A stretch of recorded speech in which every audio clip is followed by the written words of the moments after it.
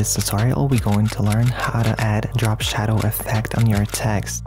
So let's start by creating our text using type tool, and then we can type something in a program monitor window, and then we can select this text and go to the essential graphics panel where we can change the font size and align it to the center. And to be able to see the shadow on this text, we'll create a background with a different color by going to the project panel, right clicking, then new item, and select the color mate. Hit OK, and then choose any color other than black, and then drag this color mate right below your text. And then we need to go to the effects panel and type in the search box drop shadow and drag it onto your text. And now we need to go to the effect controls panel, and here we can change the color of the shadow, opacity, direction of the shadow, distance between shadow and text, and by increasing the softness it will make your shadow more blurry. So if you want to make it more harsh, you need to decrease it. I hope that was helpful. Don't forget to subscribe, and thank you for your time.